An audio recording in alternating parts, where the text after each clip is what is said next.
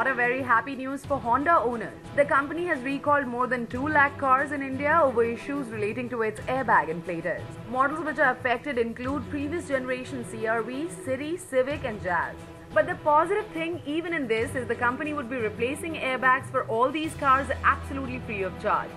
These replacements would be done at Honda dealerships across the country and would be done in a phased manner. Honda customers will receive a direct communique from the company regarding this matter. The replacement works will commence from October 12. It is being said that the affected cars have been manufactured between 2001 and 2012, while the CR-Vs have been manufactured between 2004 and 2011. Honda has created a website for this purpose where owners can check whether their cars come under this recall or not by inserting a 17-character alphanumeric vehicle identification number.